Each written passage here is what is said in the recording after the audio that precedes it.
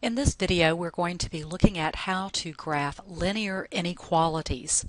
Now that involves being able to graph a line, but we're going to be shading because we're looking at the solution set. And when you have an inequality, you have an infinite solution, and the way we can represent that is graphically. How do we graph a linear inequality? First of all, you're going to treat it just like a line, and you're going to solve for y. And you're going to find that slope and that y-intercept.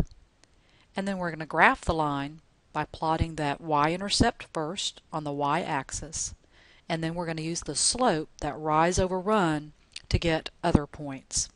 We're going to graph a solid line if your inequality involves an equal to part, but we're going to use a dashed or dotted line if you don't have that equal to part, because we're going to represent it as going to get all the answers would be as close to that line as possible, but not on the line. And then we're going to decide which way to shade. There's a lot of different techniques for that, but I think the easiest way is to look at the y-intercept. And then you're going to shade below the y-intercept if you have y is less than, and you're going to shade above the y-intercept if you have y is greater than. So let's start with the first example. We want to solve for y. So I'm going to add 3x to both sides. Now notice that is in that y, and I'm going to say equals mx plus b form. So let's identify m, which is the coefficient of x, and I'm going to put that over 1 so I can do that rise over run. And then my y-intercept is 2.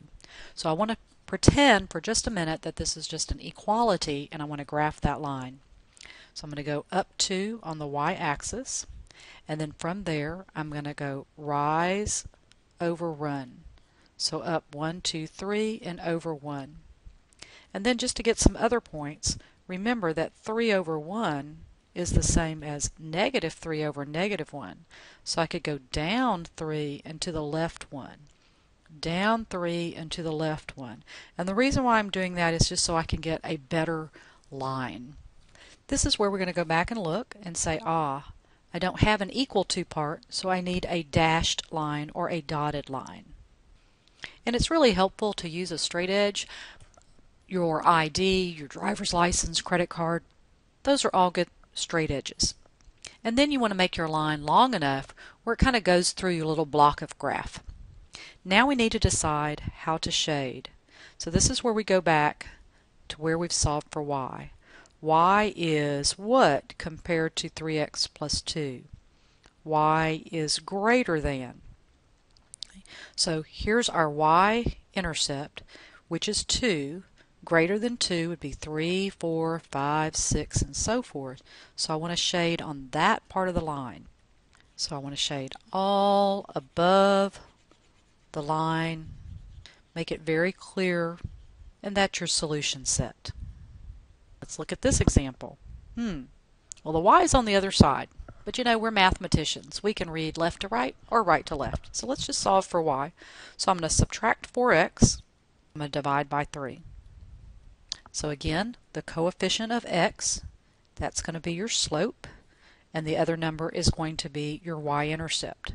So my slope is negative 4/3, and my b is 3, and we want to do that first.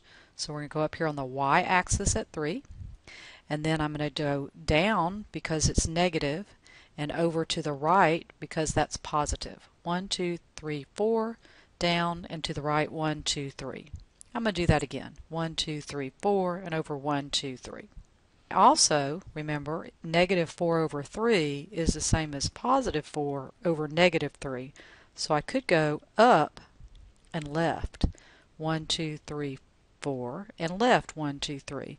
And notice those points are all in a line. And again, I'm going to use a dashed or dotted line because there's no equal to part. Now here comes the tricky part for this problem. This was the form, and remember, you've got to go back to that form to decide where to shade. And you have to read this from y. So how do you read that? That says y is less than 3 minus 4/3 x. Y is less than. So we're going to go to our b, and less than 3 is 2, 1, 0, all on this side of the line. And that's where we're going to shade. So the tricky part is, again, is reading it from Y. Be very careful. Now you can avoid that if you want to put your Y on the left-hand side, and that would take care of that problem if you just like to read left to right.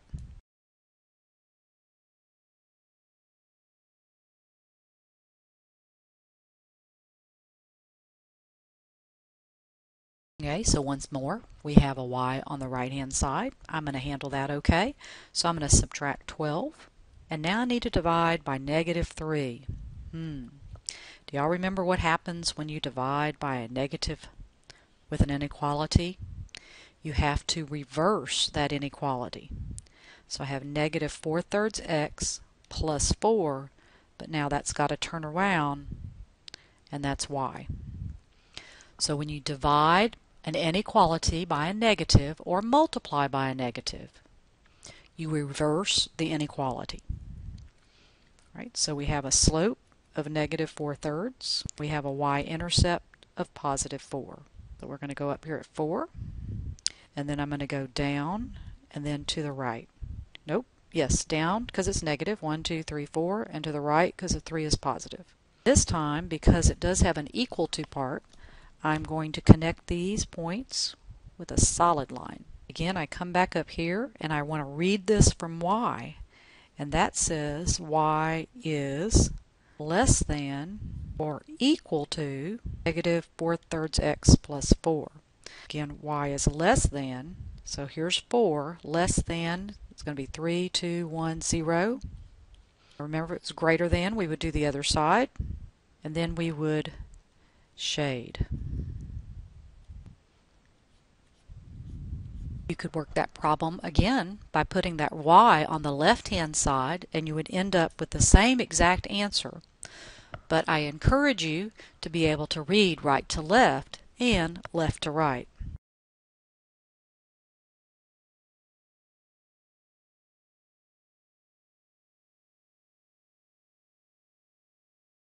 Let's look at these last two problems. These should be easy if you've done your memory work. If you only have an x, what kind of line is that? That's vertical. So we have on the x-axis negative 2. It's going to be a dashed or dotted line.